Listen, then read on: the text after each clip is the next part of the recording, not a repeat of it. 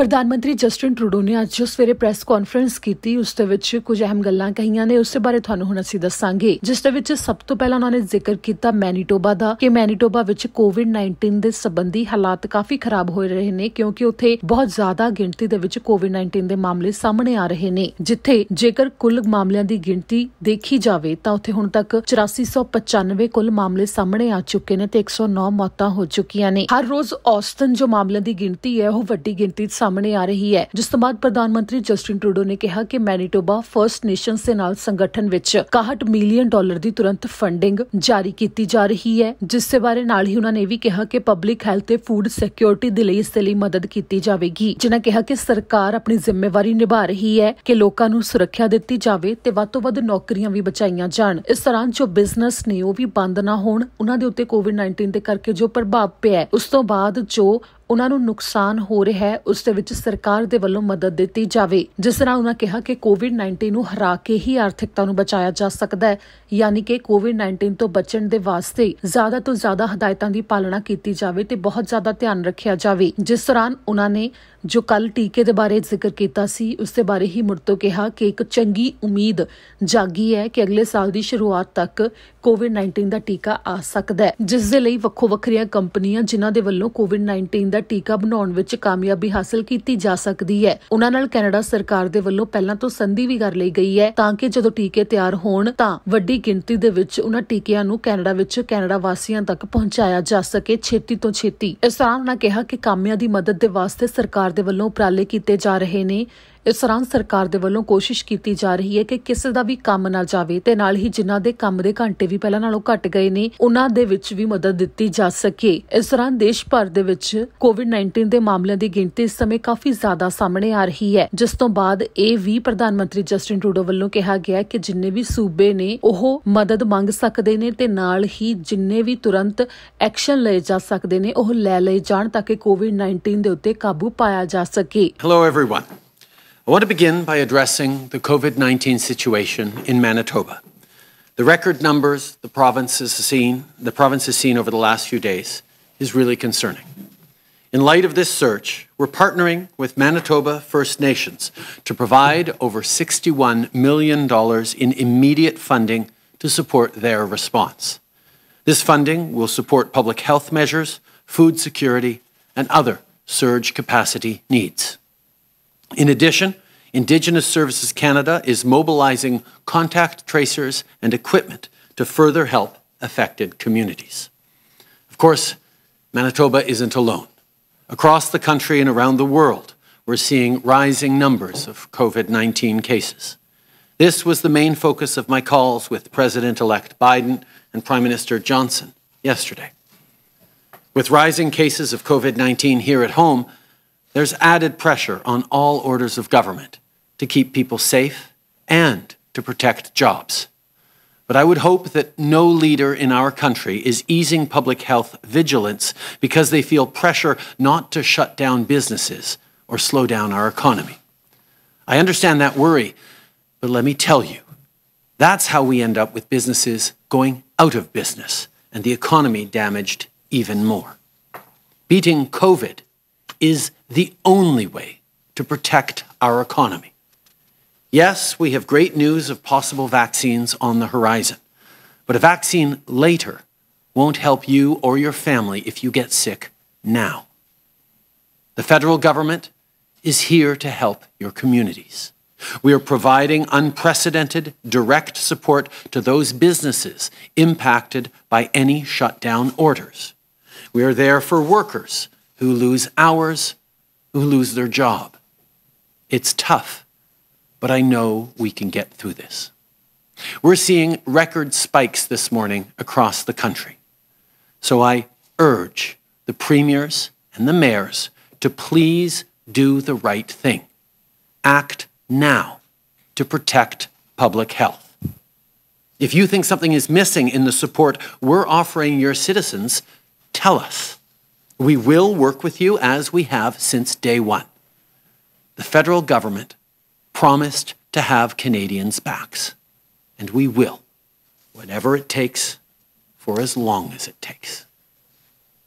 We all know the virus is surging, So once again, I'm asking all Canadians to please follow your local public health guidelines. Wash your hands, wear a mask, keep a safe 2 meters distance from each other, and download the COVID Alert app.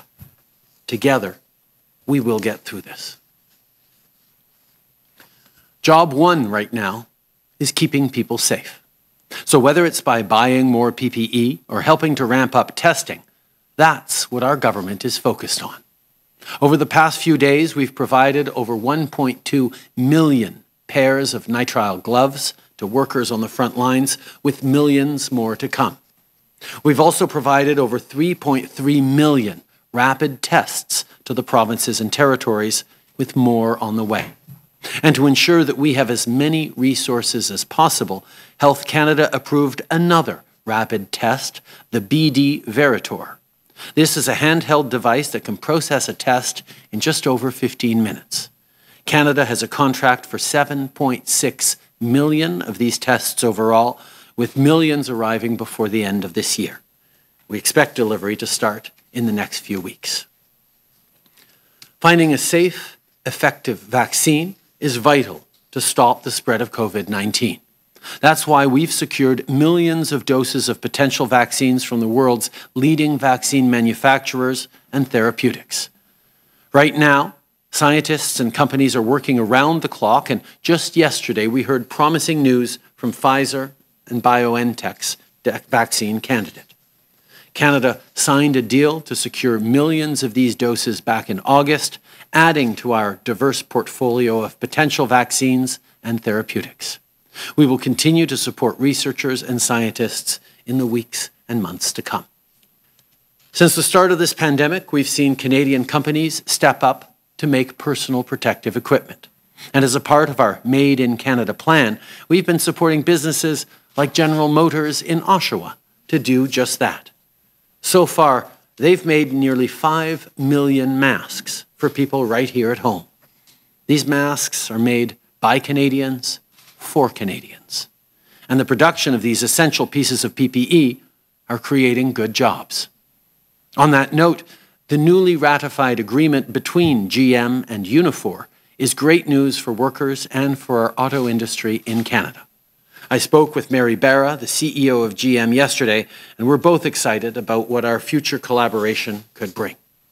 This agreement brings up to 1,700 new, good-paying jobs in Oshawa while securing jobs in St. Catharines and Woodstock.